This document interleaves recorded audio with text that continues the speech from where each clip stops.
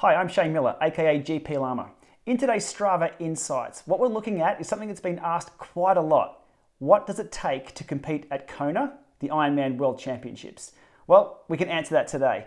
If you've seen the data on the bike count, you've seen what the equipment people are actually using, so what they have. What about what they do? What they go through? Well, let's have a deep dive into that data today. Now, this is all over on dcrainmaker.com. Links below to the full deep dive. We'll have a look at the summary today. I'll flip up some stats here, but for the data geeks and the tri-nerds, links below. Okay, let's get stuck straight into what we have. Given this is a swim, bike, and run event, obviously, it's an Ironman, and there's male and female, which we've split out, there's a lot of data here. Let me run through the summaries of what we have for the swim, bike, and run. Overall activities we have from Strava. From the swim, we have 430 activities, which is around 17.8% of all participants. The bike, we have 581, which is almost a quarter of everybody who competed at Kona, uploading to Strava, good to see. And for the run, we have 436 activities, so 18.1% of total entries there.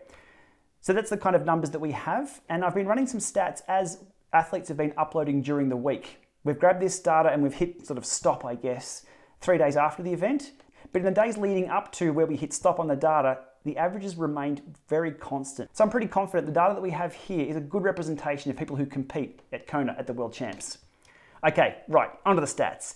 The swim, what was the average swim pace? For the males, 1 minute 43 per 100 meters. For the females, 1 minute 59 per 100 meters. For the bike, this is an interesting one, power meter usage, the numbers of people uploading to Strava, not overall, not the bike count, it's a little bit different. We have 63.79% males uploading to Strava have power meters, and for females, very similar, 63.91. This differs a little bit from the actual bike count. Now that will be the official numbers that people actually have for the equipment counts, because again, this is Strava, there's a few things happening and there's a few things at play here, but it's still pretty good to have a look at what's going on.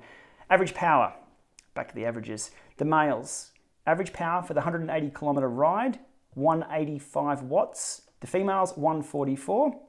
As such, the average speeds are a little different too.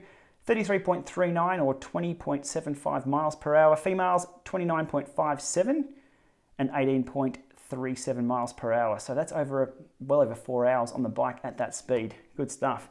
Heart rate monitor usage on the bike, we can check for that as well. 72% for the males and just under 60% for the females. Average heart rate for the males and females was both the same, 142 beats a minute. Didn't matter what speed, they're all going super hard. So for the run, now this is the marathon after they've done the swim and the bike. 42 kilometers of hot pavement pounding. The males, 5 minutes 35 per kilometer. The females, just over 6 minutes per kilometer. Heart rate monitor usage on the run, 75% female for the males and 62.5% for the females. Average heart rate for the run, this is the only place where we saw a bit of difference. The males, 142 beats a minute. The females, 141 beats a minute. Interesting observation that the heart rates for the bike and the run were very, very much the same. So over on dcrainmaker.com are all these graphs and more, but we'll just quickly run through them here. Here are the detailed swim pace for the males and females. Then we have the bike pace broken down into single kilometers per hour for the males and females, and then the run pace based on 10-second bins there. So over to where it all started for me, looking into this data from Strava about a year back or so.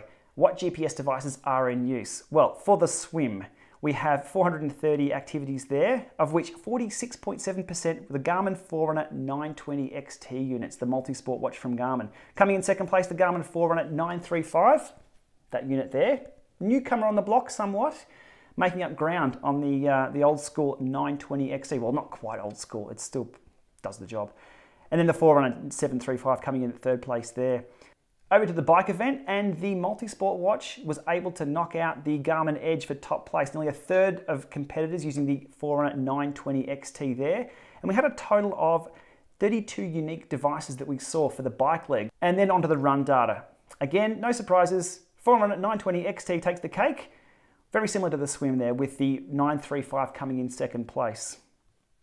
So there's a quick overview of the 2017 Kona IronMan World Championships data, but there's extras. We've gone back and looked at 2012, 13, 14, 15, 16, and 17 and had a look at where these stats lie when we start averaging things out. Now, in the early days, 2012, 13, and 14, not a lot of people were uploading to Strava at that time. The more activities that get uploaded, the more accurate the data is. So let's go grain of salt for 12 through 14, but the subsequent years, quite interesting. Here we have the swim pace in seconds from 2012 to 2017. So we can see there 106, 104, 104, 106 seconds for the swim pace. Pretty consistent. Over to the power meter usage on the bike, they track similarly to the actual physical bike count. So it's good to see. This year we saw a dip in power meter usage. I think it's because people haven't uploaded enough yet, but it tracks pretty closely. Over to the speeds for the last few years, we can see the speeds slowly creeping up. But when we look at the power comparison, it sort of hovers and this year dips down. My theory is people are focusing more on aerodynamics. It could also be the conditions as well. So interesting to see speed up this year, power down a little bit from last year. And finally onto the run pace from the Strava activities uploaded from 2012 through 17. 12 and 13 were very fast years, bit of a slowdown in 14 and 15, but 16 and 17 have become subsequently quicker. Again, not sure what's going on there. Could be conditions, could be better training, better pacing, but interesting to see. I'll be keen to see where they end up next year as well. So in summary there, device-wise, the Forerunner 920 XT takes the cake across the board, no question about it. If you're a triathlete Ironman, it's pretty much the device you're going to be using. In second place, the 935 is doing quite well, but I think there's room for someone else in the market to come along and bring out a good multi-sport watch and give Garmin a run for their money. They completely own the field at the moment. Anyhow, rightio, thanks for watching. Again, the full breakdown and a lot more details over on dcrainmaker.com.